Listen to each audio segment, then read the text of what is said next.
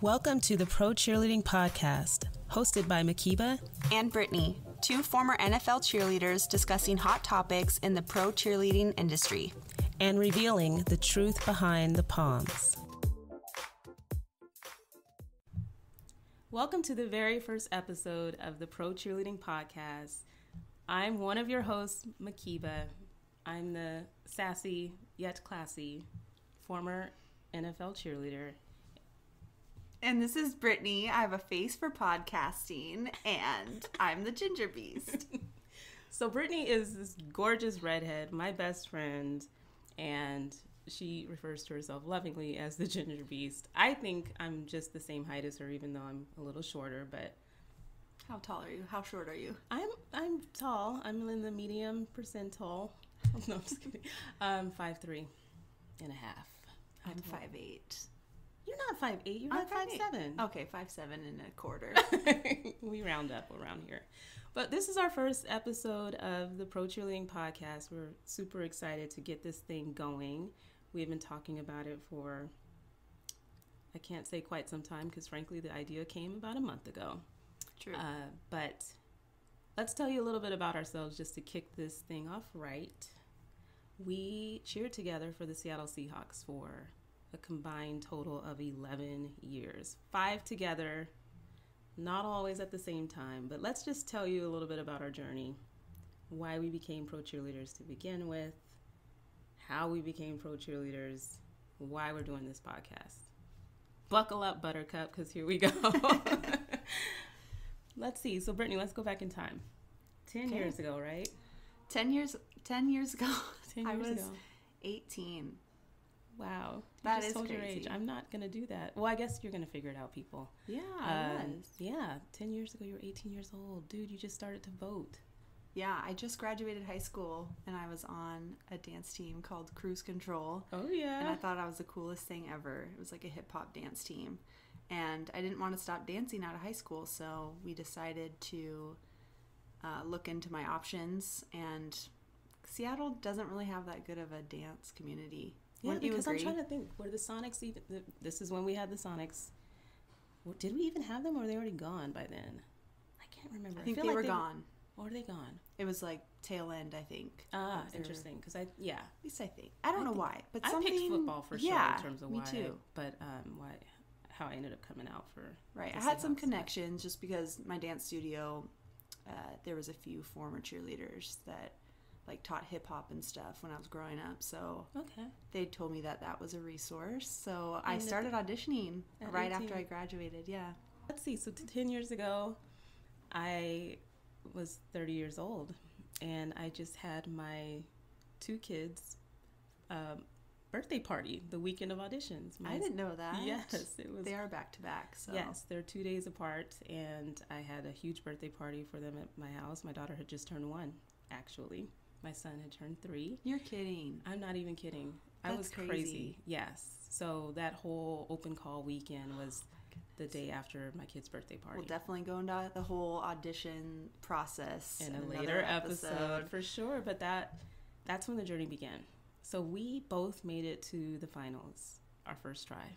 Oh wait, we both started first year. So I snapped my hamstring in half preparing I for remember finals. you, yeah. Yeah. But how did you feel? What made you want to come back after auditioning that first time? I kept trying to come back and pursue it because exactly every year I made it to finals. Mm-hmm. And so it was just like one step closer. You could taste it, right? Right. I was getting a little, I won't say testy, but we tried out 4 times. 4 times. We made it on our 4th try. It's definitely frustrating. Oh, yeah. I think my last audition, I was on this, I put my best foot forward, and I kind of had this attitude that if they didn't pick me this time, then... You said you were getting a little testy. Well, it's just, it wasn't clear. I think at the time, and I'll be honest, that we had one African-American cheerleader out of 28 to 30 girls on the team. That's the truth. And I just thought we had a one black woman policy for a while, and I was really getting a little frustrated with it. And I thought, and I had a lot to learn. I came into the process without formal dance training. I cheered in college at Georgetown, and I just thought, I'm going to fake it till I make it and just picking That's up the what I technique did. and High all five. that. Yes, we did it. But yeah, I think because I kept making it to finals and you get no feedback really throughout the process, you just, There's 3 options. yeah.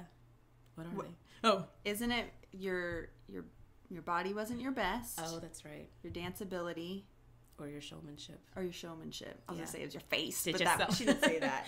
That was the thing. It was like, if you made it into finals, I don't know exactly what it was. I still don't know. But you were just missing some it factor. Yeah. So do you know what you brought the year you made it? 2011, we both made it as rookies. What was it that year?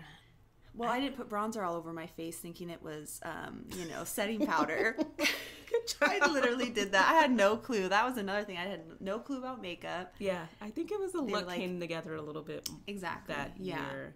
And I was really fit that year too because I had just done like a fitness competition. Remember? I remember that. So yeah. I was probably in the best shape.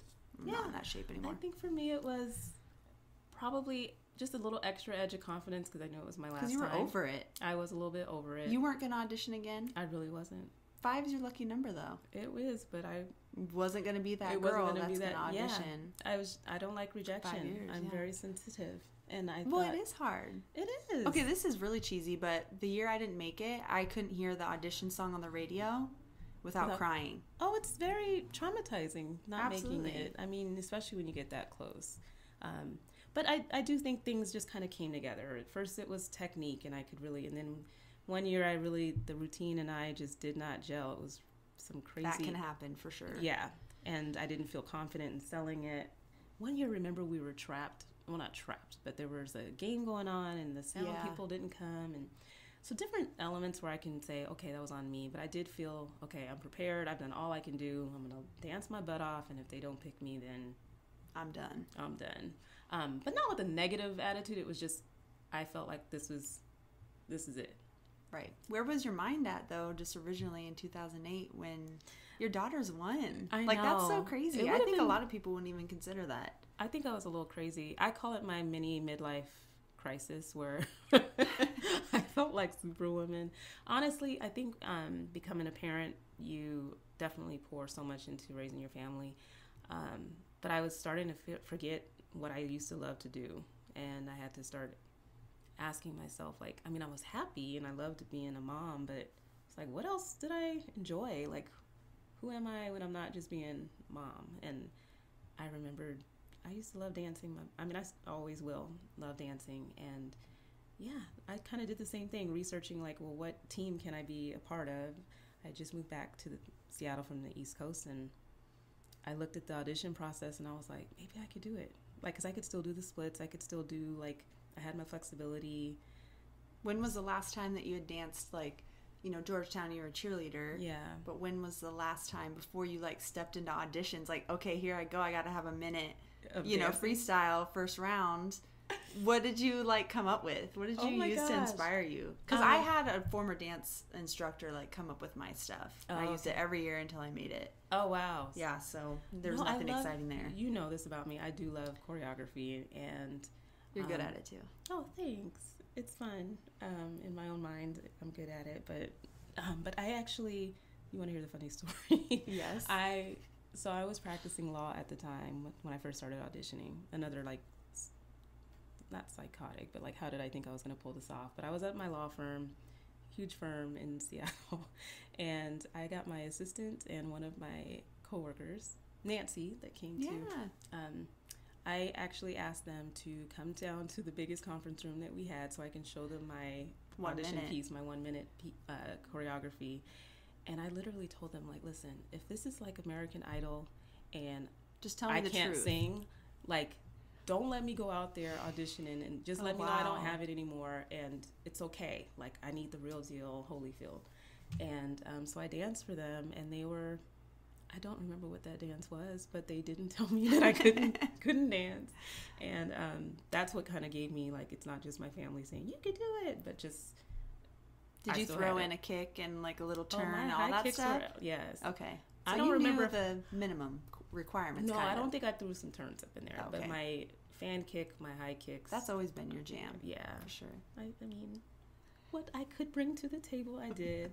But, I mean, it was really confidence, right? You really feel like you have to put on the sass, put on the, like, I got this chin up, chest out. See, I didn't have that. I didn't know what I was doing. I was so deer in the headlights, like scared. Thought everybody else was like so gorgeous and perfect. Didn't put bronzer all over their face. I looked like a Tin Man, you know. Like they had it together, and I was like, man, if only I could figure out how to be like them. Yeah. You know? So it was shocking when I made it. We did fought. We had to fight our way up to the top. That's true. And then there's people who make it their first year, and you're kind of like, that must be You nice. don't know the struggle, okay? Sit down. Even though you know how to do a coupe turn and all this stuff. It's not the same. It's not. No, we definitely earned and fought our way onto that team. And so we've cheered, like I said, together for that rookie season.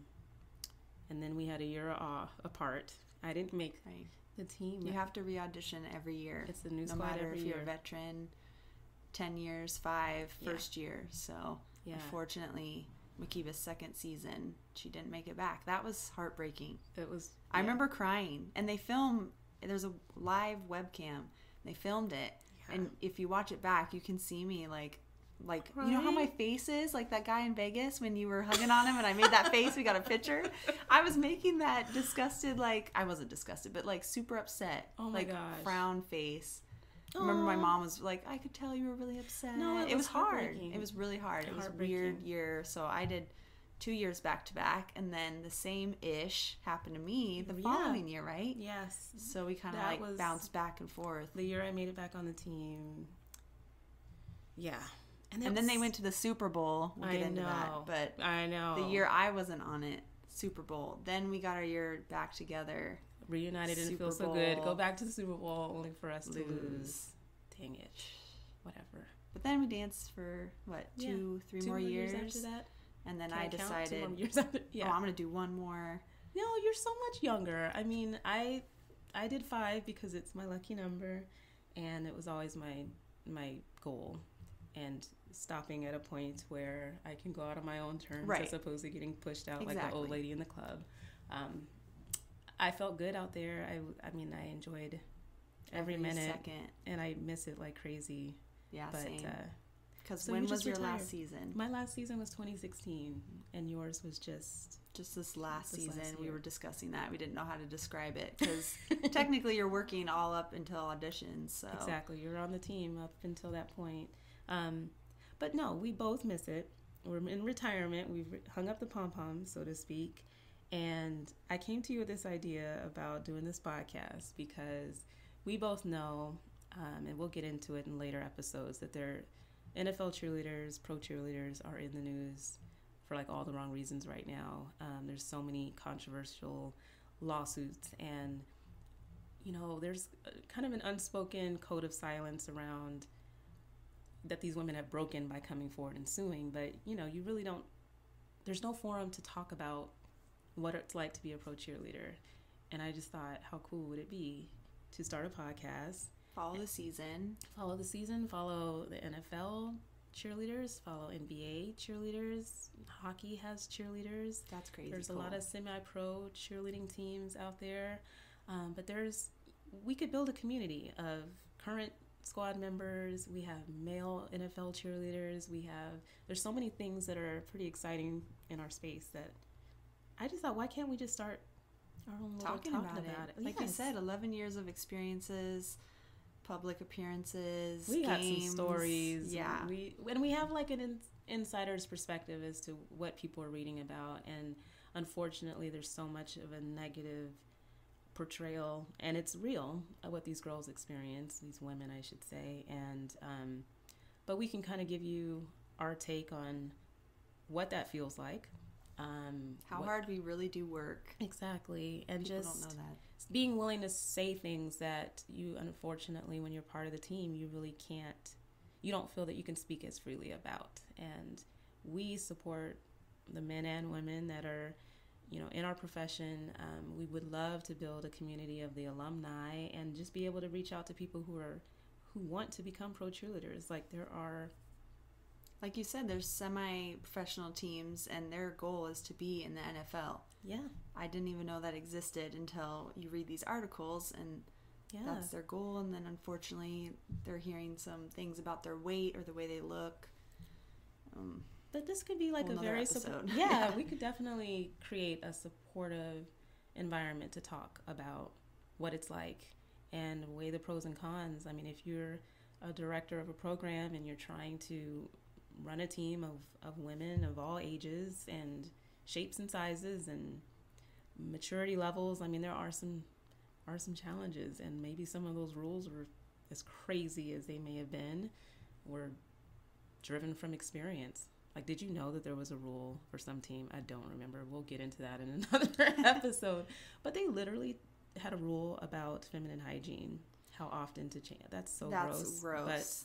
But that should just... But remember, we had the conversation about you shouldn't be stinky, and we were all sniffing our pits the rest of the practice. Like, well, who is it? Who is the stinky one? Just call out the musty girl. Right. Like, pull her aside and just say, hey, like, wear deodorant. But we did have a deodorant talk. It wasn't coming from a rude place at all. No. Or, like, telling us what to do or you have to wear deodorant. But she was like, but we're she athletes. had to say it. Let's like, not wear the natural stuff.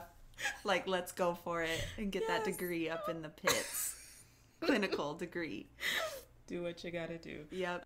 So, Brittany, we were just talking about armpits and deodorant. Is that what Pro Cheerleading Podcast, The Truth Behind the Palms, is about? Not necessarily, but it is important to have proper hygiene, right? And they obviously felt like it was important to have that be a focus of one of their practices, I guess. Which may explain why these rules came into being. Right. But we're going to be talking about way more than armpits on this podcast. Hopefully.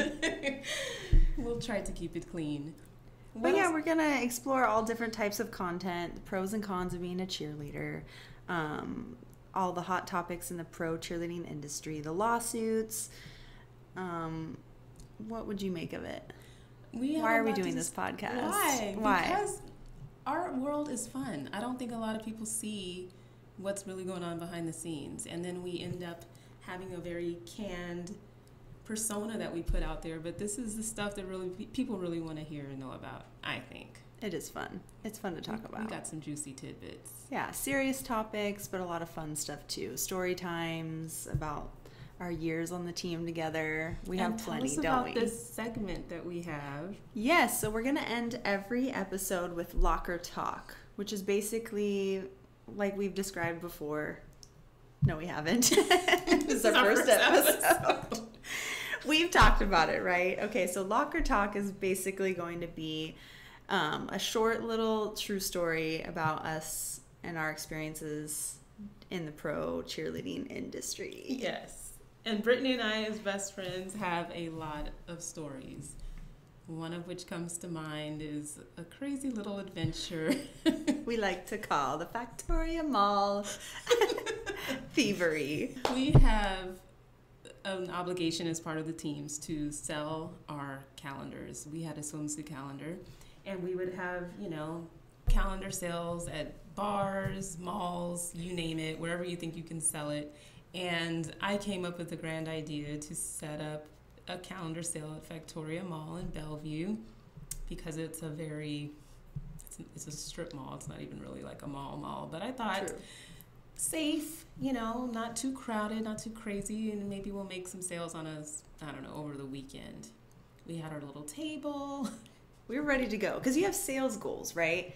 So it's kind of frowned upon. You kind of get in trouble. We'll talk about this more later, but if you didn't make your sales goal, you were giving up your rent money to make that goal, right? There was a few years where some girls were crying in the hallway because you pay out of pocket if you pay out of pocket. Because it was doable, but you had to be proactive, right? Yeah. And so you came up with the idea to contact the local mall and sell our calendar there, and we were so excited.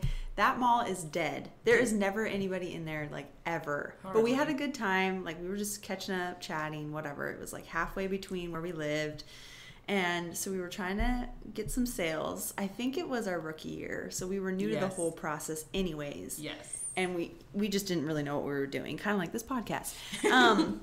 So we probably had a few customers come up, like, what are the calendars? They're like $20. Yeah. So they're about $20.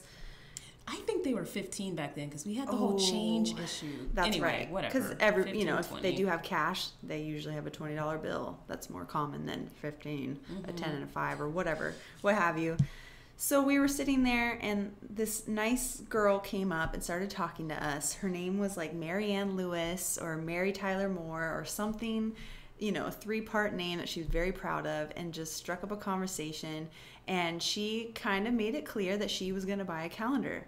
Yeah, and if you're not paying close attention with all the small talk when you're selling calendars, you can tend to start making the calendar out to that person before you collect the bills. And we had written to Mary Tyler Moore the second, twice removed, where there's no other Mary Tyler Moore the second, twice removed that you could possibly resell this calendar for. Right. It wasn't like to John or something where maybe you know another John. And then whenever we thought to ask for the money from little Miss Mary, she's like, "Oh, they cost money?" Or what did she say to like? She basically she shammed us because she was like, "Yeah, sign it to my name. This is how you spell it." Like she knew, she had to have known it cost money, but she was hoping that if we signed it to her, then we would just have to give it. Yeah.